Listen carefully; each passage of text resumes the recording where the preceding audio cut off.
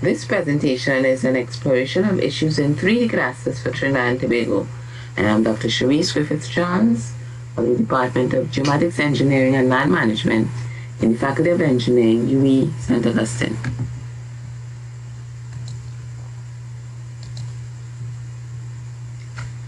In this presentation, I will first discuss the need for cadastres and 3D cadastres in general, followed by the status of research internationally on 3D cadastres in legal, administrative, and technical aspects. This will be compared to the status of 3D cadastral development in Trinidad and Tobago,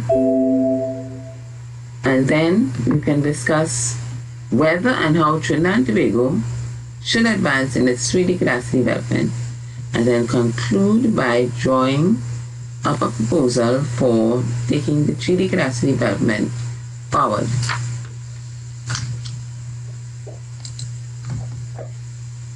Why on earth do we need 3D cadastres? Cadastres provide a record of physical limits of legal interests as well as textual information on who holds interests. They therefore legally support rights in land or property, allow for efficient and secure transactions in land, and support land management decision making. The graphical component of most cadastres have traditionally been in 2D, and this is proving to be no longer sufficient to record, visualize, and support the interests of landholders and provide confidence in property transactions in an increasingly densified, primarily urban environment. Populations are moving from rural to urban environments, and then residential occupation is tending towards townhouses, condominiums, and apartments. And this needs a cadastre, and primarily a 3D cadastre, to be able to manage the rights. There is also a rights requirement for cadastres to support the access and allocation of all persons to their rights to land. The Sustainable Development Goals have several indicators that relate to land rights and link the responsible and equitable allocation of land tenure to a decrease in poverty, the sustainability of food, the environmental sustainability, and many other benefits. Small island developing states such as Trinidad and Tobago require cadastres to equitably allocate the limited space they possess, especially since the usable space is even more limited. Populations are relatively dense, and climate change is further reducing the available coastal space as a result of sea level rise, storm surge inundation, and coastal erosion. Research on 3D cadastres may be separated for the purpose of this discussion into 3 streams: legal, administrative, and technical. Legally, cadastral parcels have always been described as extending from the center of the earth to the infinite sky, which effectively makes them 3D. Practical considerations and land use restrictions, as well as international treaties, ensure that the whole of this described volume of space is not claimed, occupied, or used. So no, you cannot charge airplanes a fee for flying over your house.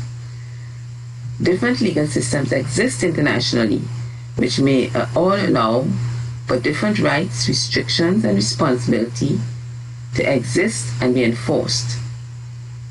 Descriptions of rights and extents of those rights can be, and are in most instances, described verbally, with the courts arbitrating over conflicting interpretations of the physical nature of those rights. Certain jurisdictions are very advanced towards the 3D situation in terms of the presence of legislation that supports precise definition and delineation of boundaries in all dimensions.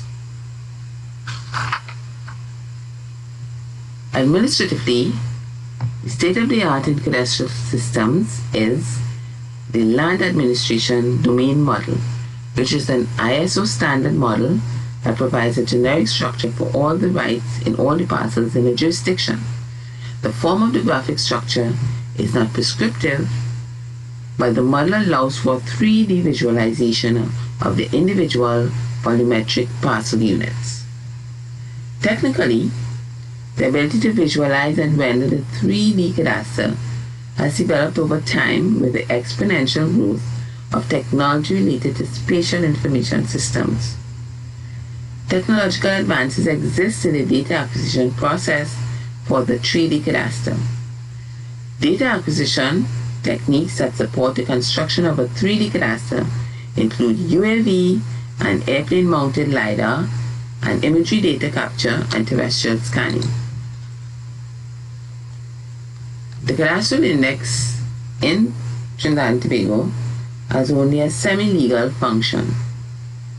But the one major legal hurdle, the development of a comprehensive 3D cadastre in Trinidad and Tobago, is the reality that many parcels are informal and are therefore not captured in the registration system nor the cadastral system. Why worry about these occupants since they are only squatters, you may ask? But no, they have legitimate rights from being in occupation over many, many years, and so these rights must be respected and recorded. The cadastral index serves administrative purposes as well. Currently, the cadastre is only in 2D and is incomplete and out of date. There are large voids where informal tenure is not accounted for. These areas can be a focus of discussion on the need for a 3D cadastre, as these areas are where the security of tenure that comes from registration in the 3D cadastral system provides the most social value. Linkages are also required between the different institutions that have cadastral parcel-related data for administrative purposes. The technical aspects of 3D cadastre presents a challenge in Trinidad and Tobago as a result of the disparity in the application of technology in the country and its institutions. For high-valued condominiums and commercial construction, engineering building plans exist that can be used to construct a simple 3D cadastre. I've looked at this, but there are many intangible boundaries that will not be captured by this and lead to more issues in the capturing of data. Take, for example, the center line of party walls. My work in this area has also looked at existing LiDAR information for automated creation of the 3D cadastre, but this information that exists is not sufficiently dense, and new data will be expensive to acquire at a much higher specification.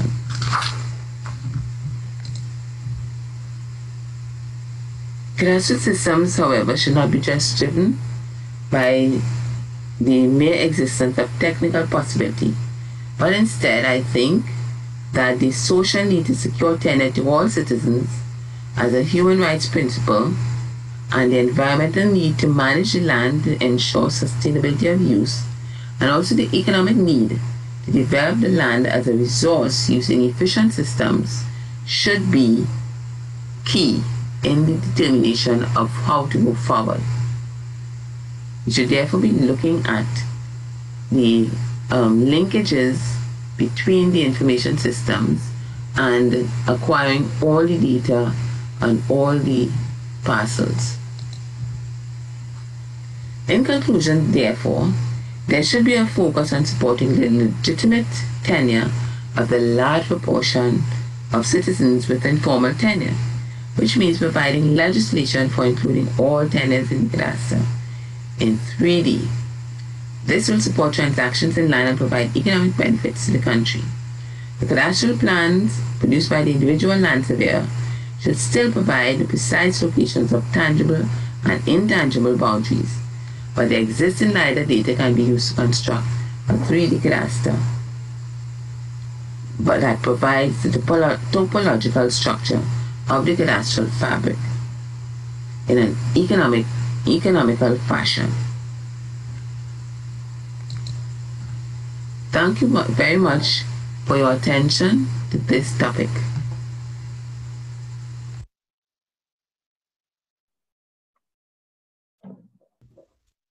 Thank you, Dr. Griffith-Charles. Questions? Let's see if we have any questions. Yeah. Dr. Griffith-Charles?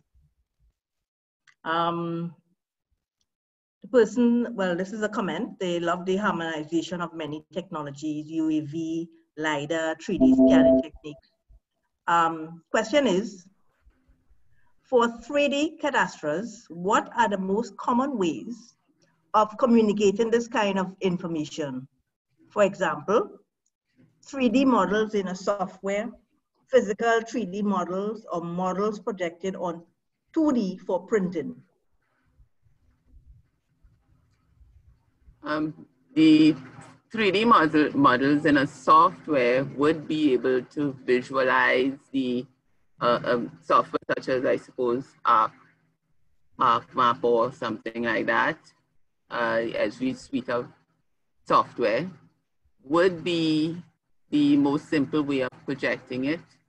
However, not everyone would be able to see and understand what they're visualizing, because as I indicated, you would have physical boundaries, and then you would have those intangible boundaries such as center lines, ambulatory boundaries that are not so simple for people to be able to visualize when combined with the physical boundaries. Okay. Question, what are your views on the qualitative challenges of practitioners who will be using 3D cadastres in Trinidad and Tobago? Are there additional ways of convincing them of its effectiveness versus conventional means such as a cost? Well, there would be some things that you would still have to have physical surveys to perform. As I said, in the instance of intangible boundaries, where you're trying to place it with respect to sometimes physical boundaries. So you would still need that aspect. You would still need practitioners to use those or to perform those surveys. The cost, as you say, would be difficult to convince institutions to develop this 3D cadastre, because, as I said, I've done the preliminary work on using the existing LiDAR data that we have, but that one was acquired cheaply, so there was only first return and last return, but to be able to accurately or precisely create a 3D cadastre, you would need many more returns than that, which would drive up the costs considerably. Okay, thank you. Professor Ray, would you like to ask any questions? No, I don't have any question. Yeah. Okay. Thank you, Dr. Griffith-Charles, for your very nice presentation and very good information. Appreciate it. Thank you. So I'm moving to the next presentation, requesting our next presenter, Dr. Kolapol Ali,